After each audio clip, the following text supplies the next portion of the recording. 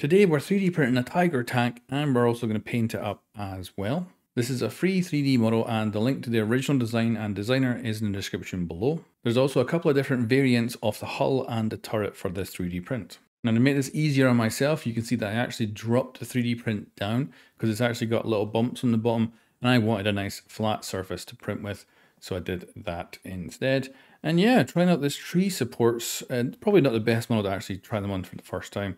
But this is just to get better at my options that I use for printing stuff. So yeah, let's jump into it. We're going to be disassembling all the tree supports first, which are all the bits that normally would be more of a grid pattern, what I would normally go with. But I think it's time to start using different support types. And this was relatively easy to get off. Did get in there and kind of pry it a bit, but other than that, it was actually very good and very little cleanup overall. So very happy with it. And the model itself came out looking gorgeous. And you can see here that we have our main body looking great. Then we've also, of course, got our turret along with the tracks. And overall, I think this is going to look very nice once we paint it up. I'm not going to go for a accurate paint job, but I want to go for a cool paint job. So got some nice olive green spray paint. And we're going to get that as a base color. Then I'm going to go in with two different colors to add on, hopefully, a really cool overall camo that I should be extremely happy with.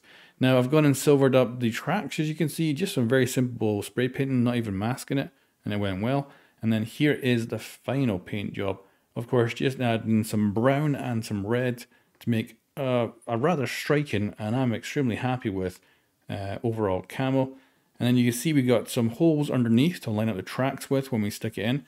And I'm not going to actually print the pins off for this, which do come with the 3D model. Instead, I've actually got some spare stuff that I've been saving that was extras from other 3D prints so that, you know, instead of wasting plastic, I can just use them instead. So I'll just cut them up and use them for these pins. And as you can see, very easy assembly.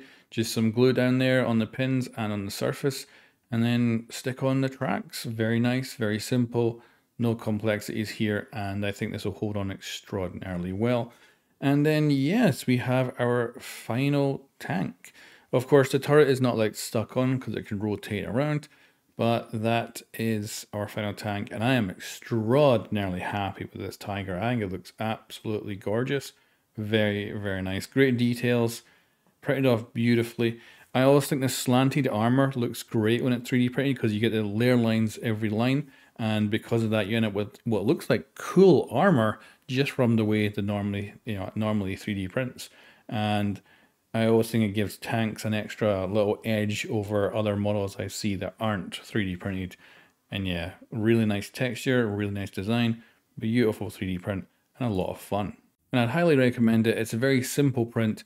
It's actually a remaster of the original designer's original version of it, which was more complicated to print. This one is definitely far simpler and really just looks stunning at the end of the day. And this took me just a day to make and paint, and I'm extraordinarily happy with it.